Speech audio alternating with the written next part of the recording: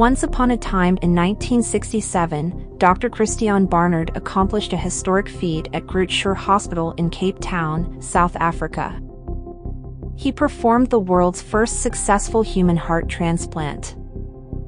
The patient, Louis Washkansky, was suffering from heart failure and desperately needed a new heart to survive.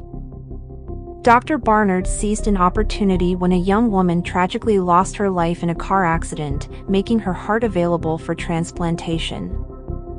The surgery lasted 6 hours, during which Washkansky's immune system was suppressed to prevent rejection.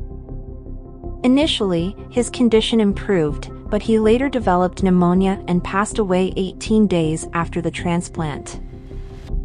Despite this setback, the pioneering surgery was a turning point in medical history. It paved the way for countless successful heart transplants performed worldwide today. However, the shortage of donor organs remains a challenge in the field. Dr. Barnard's groundbreaking achievement serves as a reminder of the marvels and fragility of life. It inspires us to push the boundaries of science and strive for solutions that will benefit humanity on its quest for healthier hearts. Thanks for watching. Don't forget to like, subscribe, and comment your thoughts. See you in another video.